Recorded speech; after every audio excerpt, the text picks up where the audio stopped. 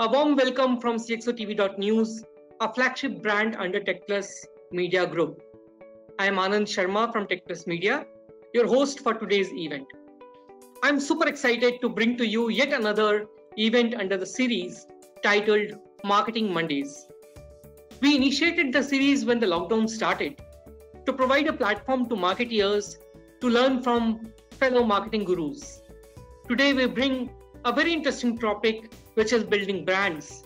Practical tips on do's and don'ts. We have an eminent panel today. I'll request the panelists to introduce themselves. My name is Arjun Lakshminarasu. I am part of ServiceNow India Marketing. I look after ServiceNow's India Marketing. And I have held roles with Qlik, with companies like Salesforce, Accenture for this. Predominantly, mostly in marketing communications, and to be very more specific, I have run field marketing for Qlik. I am right now running country marketing for ServiceNow. In my 5 years tenure with Salesforce, I was running business development and also a kind of new role which was called customer intelligence management. I currently am part of a leadership team of a California-based data and analytics company. We count the likes of Tesla as our customers, and I'll talk a little bit more about some of the work we're doing with reference to brand enhancement for Tesla. I earlier, Avatar, spent time in Big Four Consulting, building large consulting practices globally for system integrators, and also for a while being on the demand side, running an airline out of Hong Kong, Cathay Pacific. I've been an entrepreneur for several years, dabbled in edutech, consumer brands, and currently, of course, with the data analytics foray. I have been 21st year completed into as a working guy, but last 1.5 to 2 years in entrepreneurship. Mostly dabbled into different areas of IT, right from consulting, technology, strategy, application development, B2B integration. Lately, when the timing was just getting ripe for digital field, I moved into digital marketing around 7 years back, and handling some of the most the largest practices in India for sure, and across the world. Building some of the top practices, building the most marquee brands, perhaps 30 to 40% of the Fortune 100 clients, and looking into their digital strategy, looking into giving digital consulting, setting up their digital marketing platforms. Thank you so much. Welcome once again, Arjun, Pritendra, and Vivek. So, Arjun, starting with you, in a quick one, what's a brand, or what constitutes a brand? Past 2-3 days, I've been doing a literal search on Google to see what the definition is. But I didn't really resonate well with what I think of a brand is. But I'll still, in the interest of audience and time, I would still want to kind of throw one line or light on what the definition says. So anything that's a word, a symbol, a logo, registered legally as a trademark to a company that uses it prominently on their goods and or the services that they have, or a well-renowned brand name for a product or line of service that they're offering. Informally, it could be a person famous or notable in a particular field. So that's too farly dependent, tangible definition of a brand.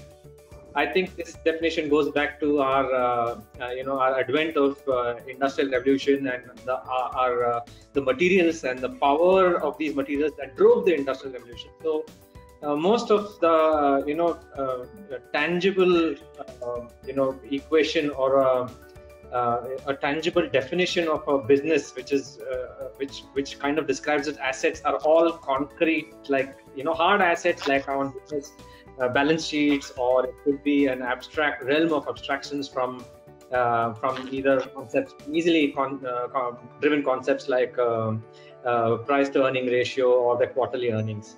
Today, in the first century of brand, we stand a lot more different when we're marketing to a place with full of product praise that are coming up. So something which is intangible, something which is a weightless notion, intellectual properties or ideas, products are driving far more value than these tangible assets for a company. So I would like to kind of say a brand concept would be something that elicits positive emotion without the person either seeing the product or experiencing the service. For an example, very simple, if a baby or a kid or a dog would hear something of a sound that a mother makes or the owner makes for giving it food, it has a smile on its face, or the dog wags its tail. I could say a very, very simple analogy of a brand concept. I would also like to tie it back with, because of the era that we are living in and the times that we are living in, to human psychology, and specifically to Maslow's human need pyramid, right? Human need hierarchy.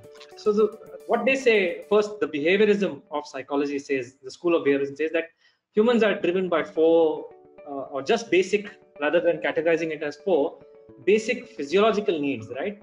Shelter, warmth, sex, food, and everything else is kind of a abstract or a subset of this. But Abraham Maslow kind of changed it. And now we look at a different hierarchy. Physiological needs are the base of this pyramid, followed by a little more complex needs, which is belonging, love, warmth. And above, top of the pyramid is the most complex, which is self-actualization or spiritual fulfillment. While I don't want to fall into the track of spirituality and all that, but brands that are developing products, services, and the marketing communications kind of intelligently leveraging this top of the pyramid emotive drivers, which could be earning to belong, desiring to experience something of a joy and fulfillment, and hoping to transcend. If a brand can relate to this, leverage their product services or create product services and their marketing communication kind of tapping into this top of the pyramid, are the brands that would really be meaningful and stay far apart from the rest of the commodity. Just to conclude, I think brand is like sponges of content, images, fleeting feelings, which are spread across in this crazy information era.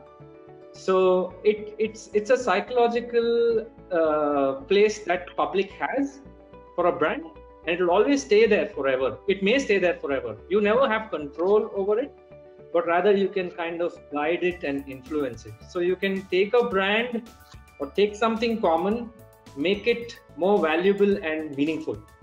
That's what I think a concept could kind of describe it. No, very well put, Arjun. And I think, I resonate with your thought process that a brand needs to, form a connection, right? A brand needs to tell a story, right? And I'm sure we all grew watching the Onida ad that neighbors envy, owners pride, right? So a different kind of ad, but it had some messaging, right? So getting into more, hardcore technicalities now, Ritendra, my next question to you: what are the different types of brand strategies? Okay, and if you can summarize quickly as to which one is to be used when. No, I think brand strategy is a very interesting phrase that you brought to the context, because a brand and strategy, I think, in their own weights, if you like, brand is what brand does, strategy is what strategy does. And to that extent, I think brand strategy is essentially what strategies you devise so that the brand is able to do what it's supposed to be doing. Now, obviously, horses for courses. I think there are different ways you could be strategizing around brands and what you could be doing with it. Fundamentally, you could have strategies which essentially is about envisioning the brand, right? So it's talking about what the brand stands for. How do you emote with the brand, the DNA, and all that stuff. Then the other piece to the brand strategy is about enabling the brand, right? So you could have a great vision around what the brand stands for, but if you're not able to put together the preconditions of what goes into making the brand what it is. I mean, for a simple example could be a product that's got to be delivering to what the brand stands for, right? So you've got to enable the brand by being able to manufacture the kind of products or services that give you the kind of brand experience that you're looking for. And then, of course, there's a whole piece around brand execution, right? Which is about rubber meeting the road. Now, fundamentally, I believe that there are three kinds of strategies. Yeah, so I possibly use categories rather than specific strategies.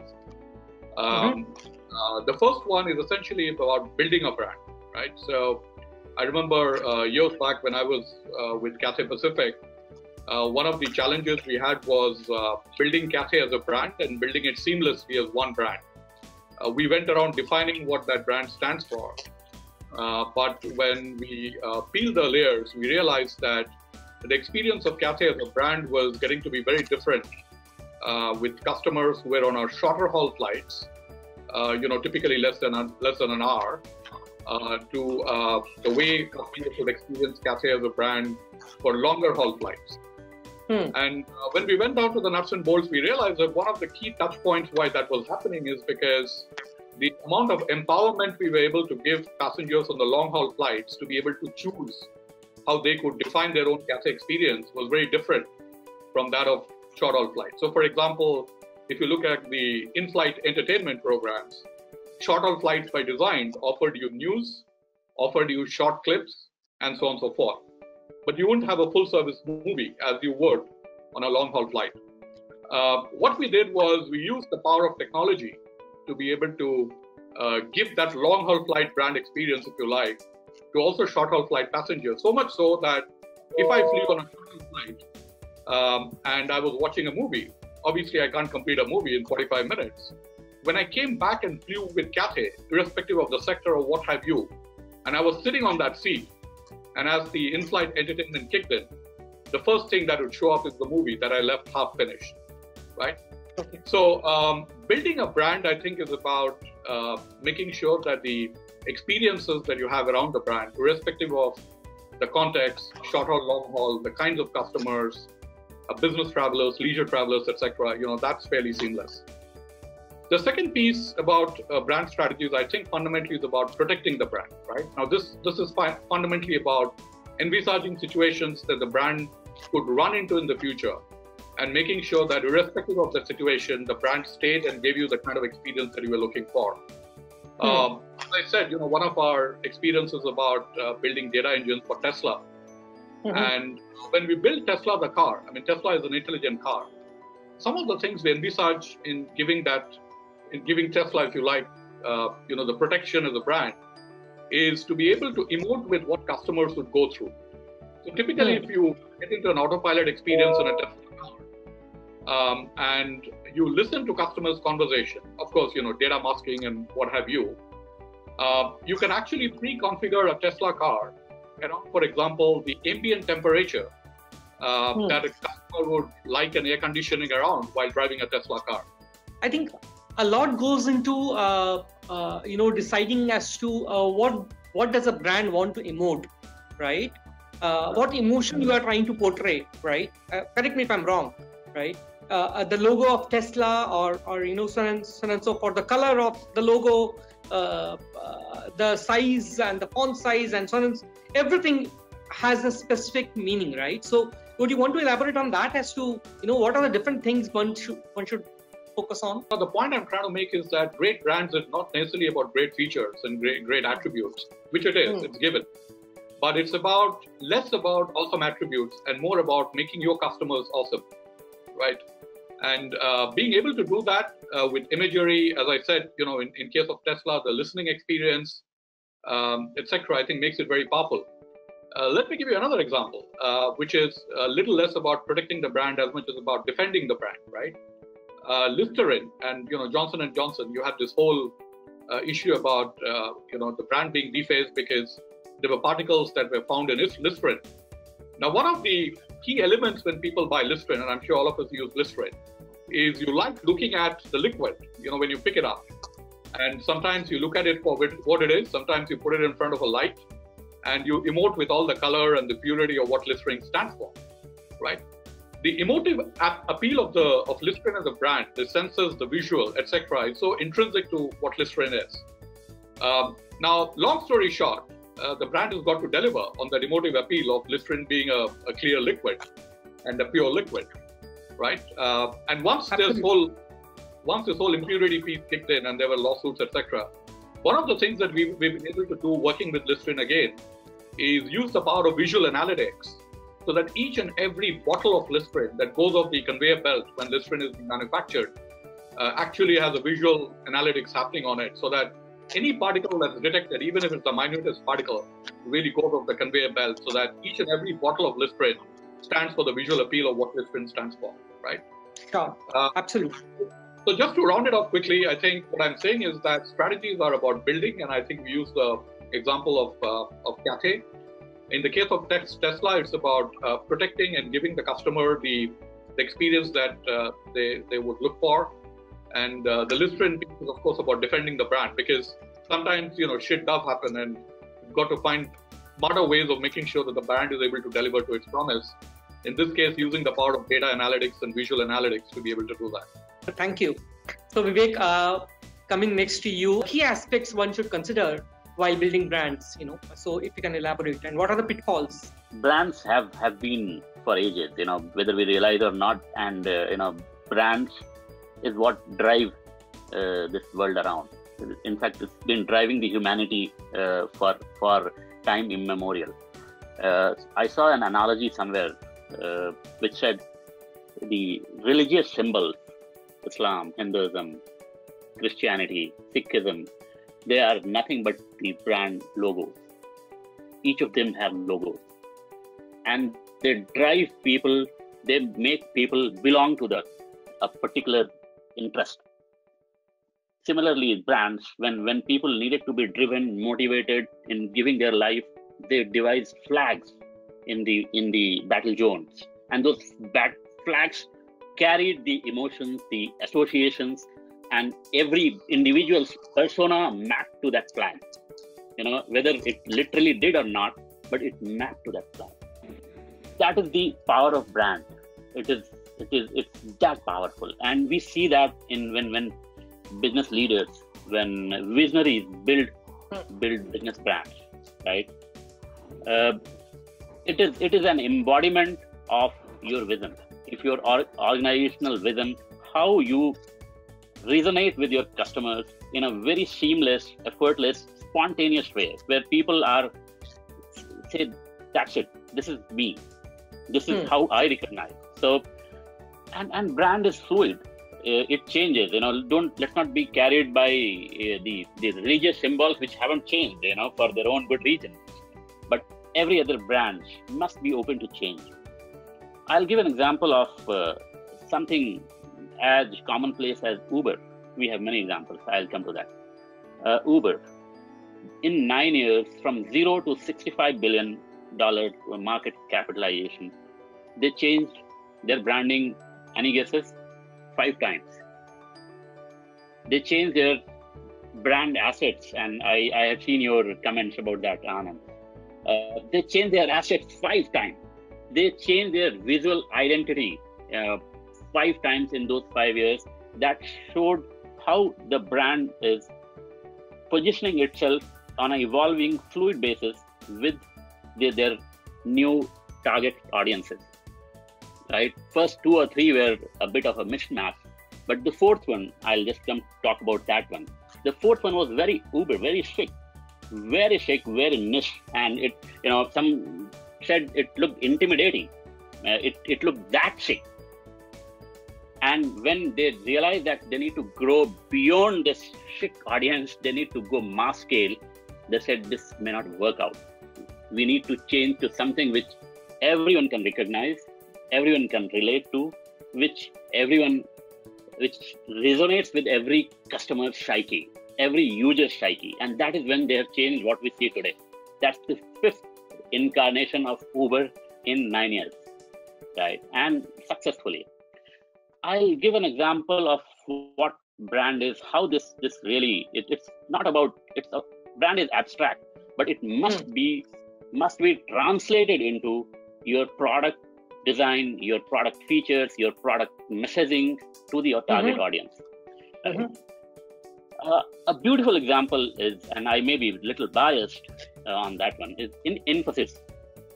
When Mr. Narayan Murthy, when he started, it's my alma mater, so I said I'll be biased.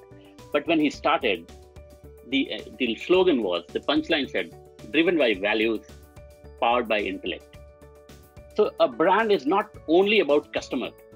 You see, beautifully, he captured the aspirations of employees in a service-driven, people-intensive business. He captured the aspiration, the branding captured the aspiration of the employees, which actually propelled a better response to the customers. And to customers, it meant they are dealing in a industry where they were the first to start global delivery model, the remote service delivery. Trust was a big factor. Trust was a big factor.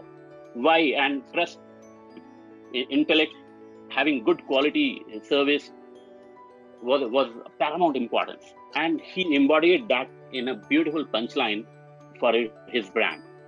So that is, it's a brand is not just, similarly, if you look at Steve Jobs at Apple, he himself and the way he did within Apple is every nook and corner of Apple's department. I have my colleagues and ex-clients there and have some first-hand experience talking to them. Every single department of theirs talks about and is paranoid about customer experience. This resonates. This is how it relates to the audiences, to the final. Absolutely. So it is branding is not a one-way channel. It is not neither unidimensional. It's not a one-way traffic that you deliver a product and then let marketing communicate. That's a complete undermining of a marketing function. It is you have to imbibe intricately linked marketing and external messaging both ways, right from the time you are conceptualizing, building your product, and then taking them to market. So that's what I would think is key to branding. You have to choose your icons, your punchlines, your templates, your palettes very, very, very carefully. Coming back to you, Arjun, what's a brand building process? Is there a process, or is there a method to the madness? Or do you keep doing good and keep waiting for something good happen? My brand will become a brand one day. It's not just the marketing function's job. It's right from the CEO to everyone. So to kind of categorize it, or to, in the interest of audience that we spoke before, to just give them an overview, I would like to answer this in two modes. First mode, I would give you a very practical, probably 4-step approach that I have kind of figured, okay, this is how you could build a brand. First, obviously, in that first 4-step approach is to perceive see where you are going to be as a brand. What do you want? And that kind of ties back to the question of why. Why are you doing this? Why are you going ahead and creating this product, this service? And that kind of, if you have that answer of why you want to do this, then obviously the other subsets of that step, identifying your target audience, identifying your personas, and you're building your mission statements, and then followed by the next step is making sure your business strategy is foolproof with why your why statement. If you're going to commit something, or you're going to commit a promise to the consumers that you're going after, or the market that you're going after, you need to make sure your business is going to be performing accordingly and abide by those promises. Third step is communicating this, right? That's when the logo, the mission statement, the whole brand value has been positioned and integrated with everything that you do.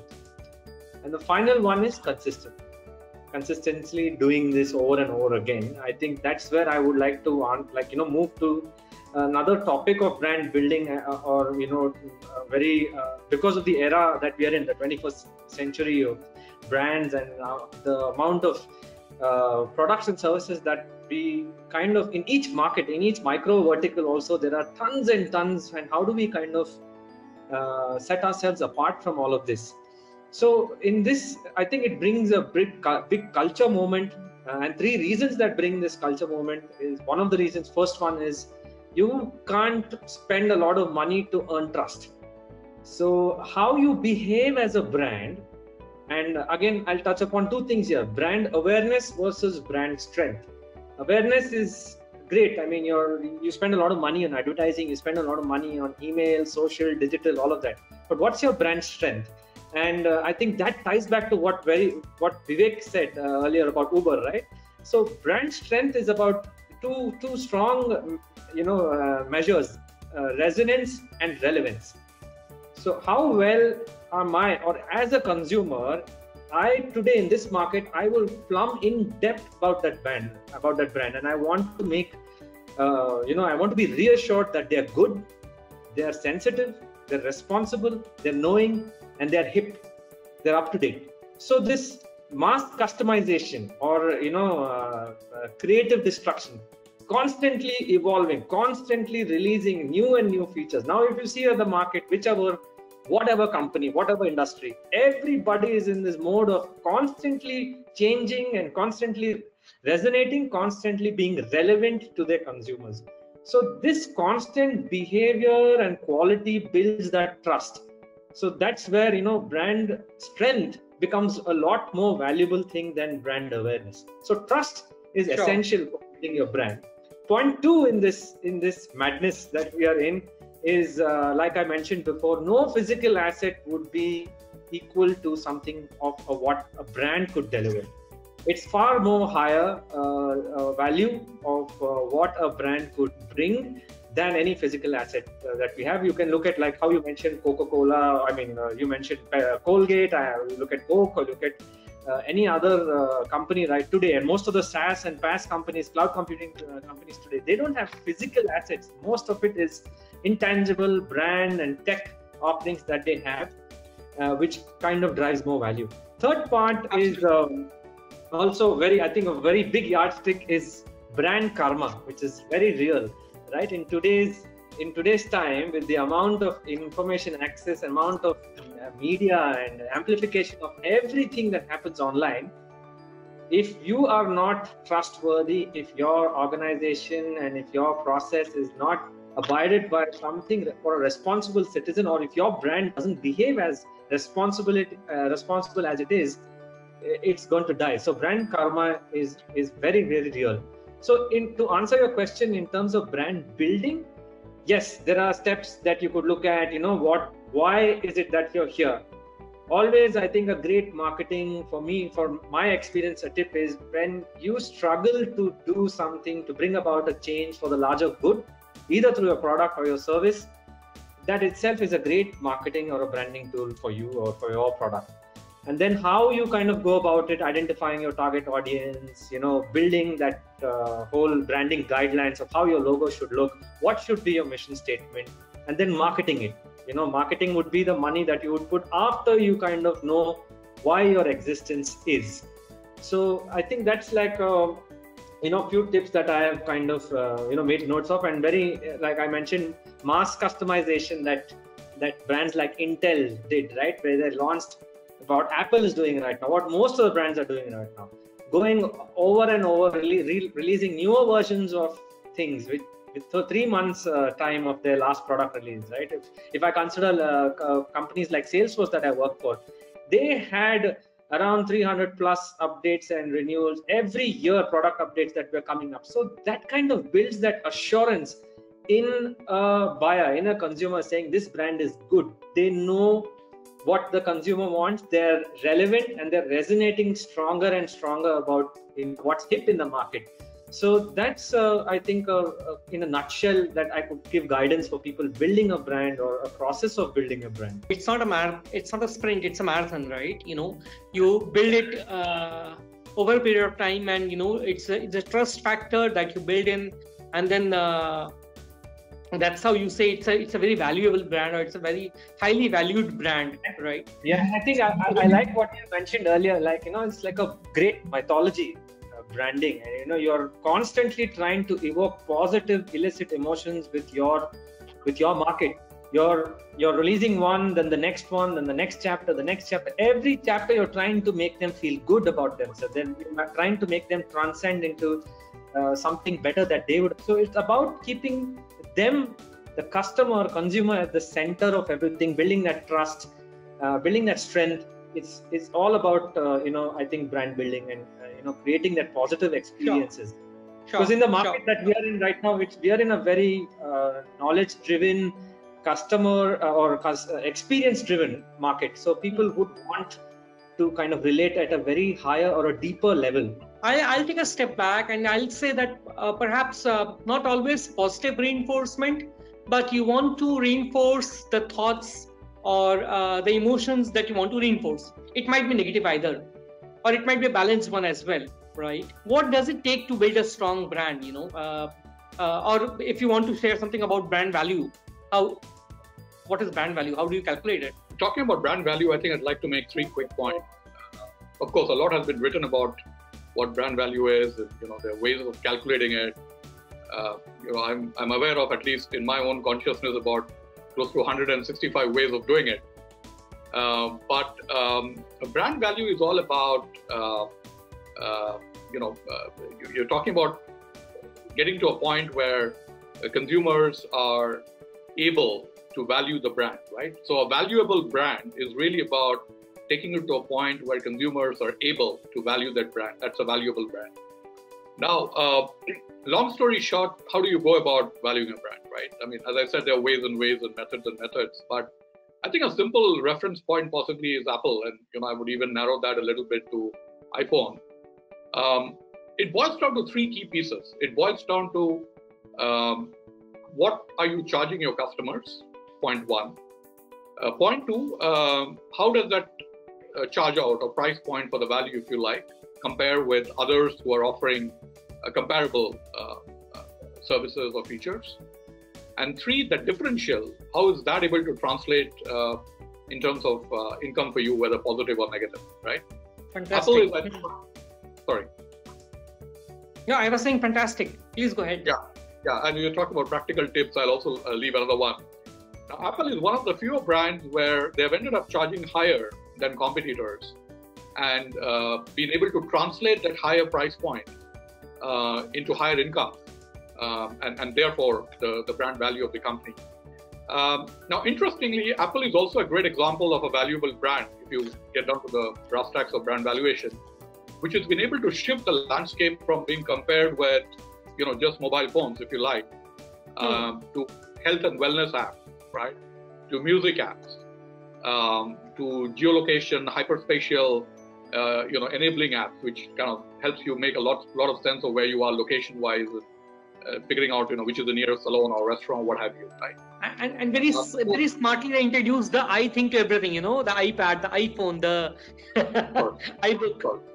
Of course, right? So one piece I think is about that method in the madness, right? The numbers behind it. The second piece, since it's supposed to be a practical tips webinar, I've gone back and I was reflecting on, what really therefore helps you create that brand value, right? And if you look at the elements of what it is, I think building on what Arjun was saying as well, and Vivek prior to that, it fundamentally boils down to what is it that we do and or have, right? You could have resources, you could have networks or whatever, right? And what is it that you do? I mean, that's like a whole world out there that does 3 things, right? 1, it delivers unique customer value. And unique is the operating word here, right? Which nobody else does it the way you do it. 2, it's not easily imitable, right? So there are significant barriers to entry in terms of how you do that. Just opening a new operating system around which you build your own story, like Apple has in the more ways than one, is a great way to do that. And 3, stands the test of time. And stands the test of time is again about making sure that the brand stays relevant within that horizon box of 8, 9, 10 years or what have you, and continues to reinvent itself, right? So I think the second piece to brand valuation is about figuring this mix of what you have and what you do with what you have to be able to meet these 3 tests, if you like. And most enduring brands, I think, have done that. Most valuable brands have done that. The third quick point I want to make, which is a bit of a point of reflection for all of us, is I think today, if you look at the corporate world, and I'm speaking from first-hand experience, so I'll talk a little bit about that maybe in the technology conversations as it comes up, is companies actually are spending a lot more time, effort, and money in protecting their brand than building it up. In fact, there are several cases because of litigations that the latent value of a brand has been unearthed. I mean, I know of examples, a customer of mine, whose brand value was at X, and somebody sued that customer, went to courts, and litigation broke hell. And then, when you peel the onions, you realize that the brand value was now being independently valued by other people, not at X, but at 5X. Right? And in our world today, in the brand value world, I think we have several instances where brands are struggling to move from, a brand hell to brand heaven. And making that shift, being able to move from brand hell to brand heaven, where, the consequential business impact of the brand losing value and the fact that it hits the businesses so hard is, again, I think a big reality in the brand value space. That was very insightful, Ritendra, and lots of food for thought for me as well. Thank you so much. Vivek, coming back to you, few methods and means of branding, if you want to suggest. And I wanted to ask you about brand assets. To what Arjun said and then Ritendra was talking about, brands have to be alive. They need to emote. They need to be alive. They need to be always in sync with the psyche of customers, right? And Apple is a fantastic example.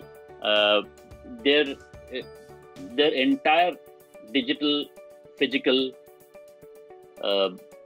acoustic presence has to be in sync.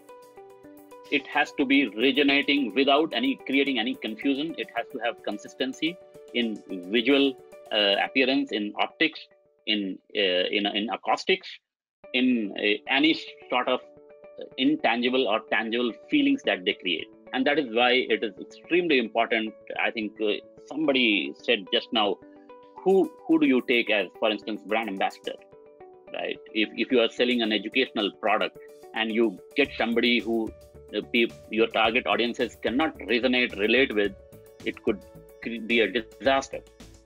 Right? It could be a branding disaster. The guy can be very successful in his own arena, right? So I think branding is something which is the most important for business sustainability, business continuity. It's the most critical aspect of today's brand presence and brand relevance, where it's very fluid, very fast. Your competitors are very fast. They are lurking right beneath you, right beside you all the time. You have to be always on the trot. There is enough technology. We can talk day in and out about technology, how to do it. There is ample amount of technology to really do. At times, people get bogged down by these technologies. At times, they overdo. At times, they actually start stalking. It's a digital equivalence of stalking your customers, right? And it puts your customer off, right? You are tracking so much data.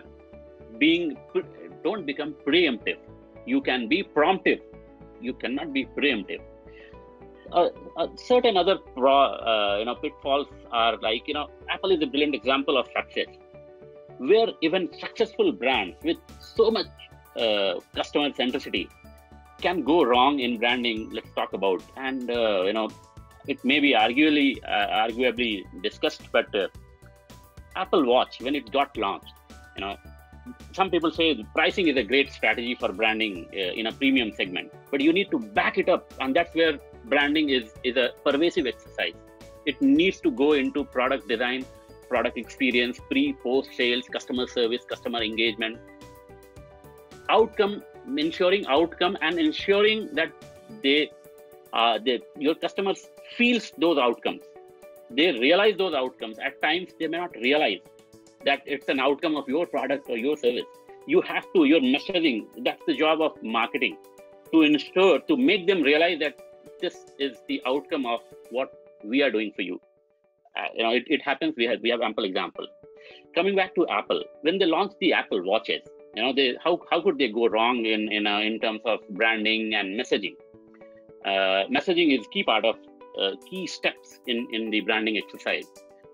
They created 4 or 5 different versions of the watches, from 300 to 17,000 US dollars. Everyone who took was confused. And that's why even if you remember when iPhone launched, there was a single version. when we went with the watches, there was plenty of options. It confused. There is a clear idea on this, that it confused customers into making buying decisions. It also brought down the satisfaction and the ownership ecstasy, so to say, that those who bought $300, $500 is a lot of money. It's not cheap. But still people felt that, oh, I'm not buying the 17,000 once. I bought a cheap product. And those who bought the 17,000 watch felt that cheated, that I paid a hell lot. So at times you really have to go into psyche. There has to be a trade-off between pricing, the volumes that you are targeting. It's a very, very conscious decision that you need to really be doing. Broadly branding, through the journey would categorize into the what we say, building your brand platform. It's very, very important. We have been engaged extensively on this aspect over the years. Build your brand platform. Build a system which ensures, unifies, aggregates, and controls your visual identity. And in fact, many of these organizations like ATT, Toyota, and all have made their visual identity systems public. Right? Some of it you can see publicly. Obviously, their brand managers are the ones who can really use it. What it does is, I have seen customers, the biggest conglomerate, global, who are brand, elements in US is completely different from what they have in Japan. And this is a branding disaster. And this was, I'm talking about 7-8 years back. Still, there are plenty of examples because though the technology is there.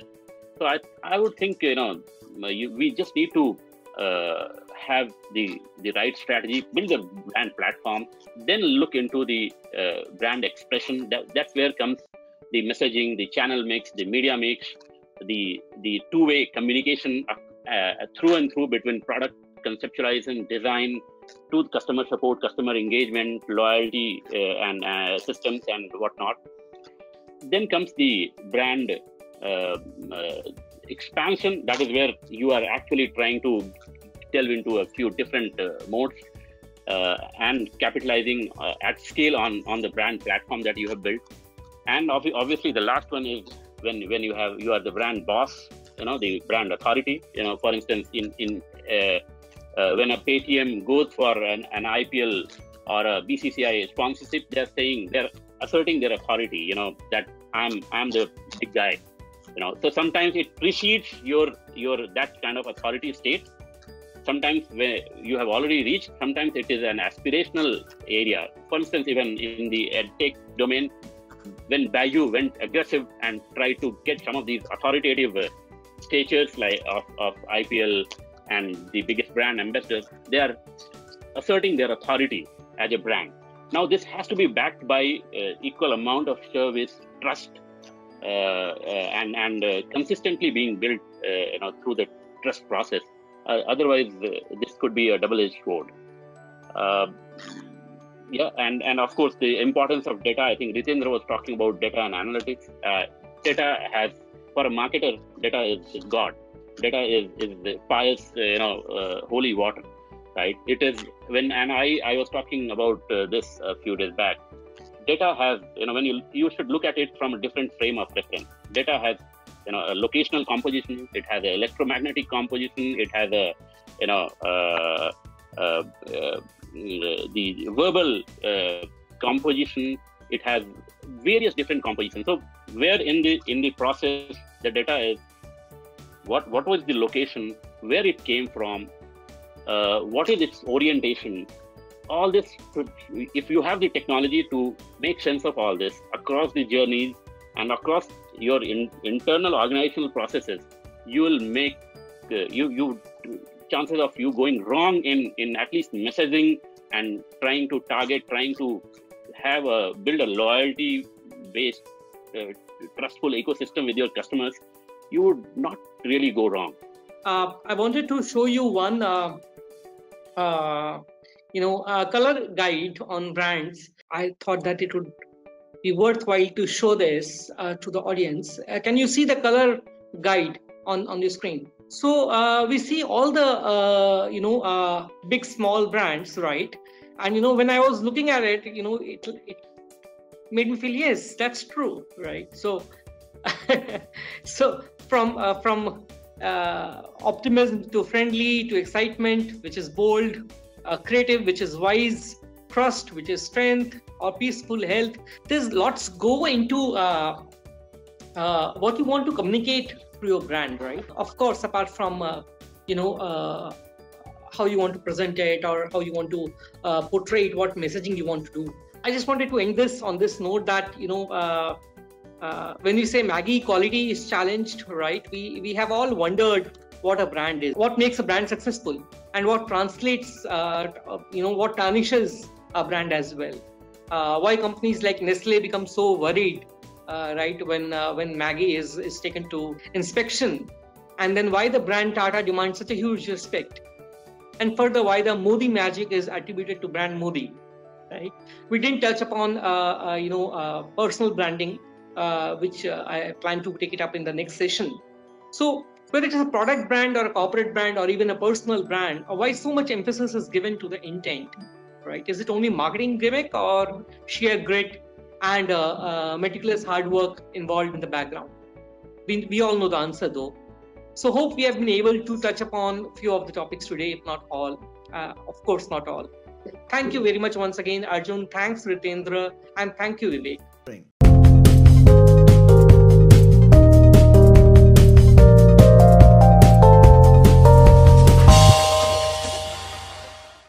For more updates from CXO TV, please like and subscribe to our channel.